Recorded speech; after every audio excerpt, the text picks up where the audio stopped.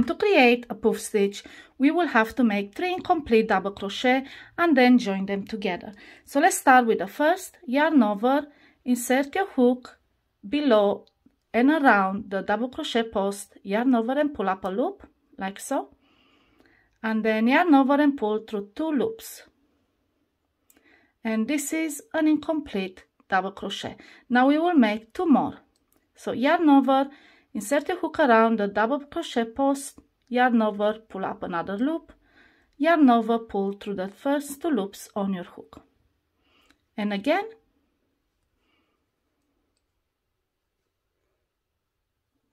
And now you will end up with 3 incomplete double crochet, and we will join them together by yarning over and pulling through all 4 loops on your hook.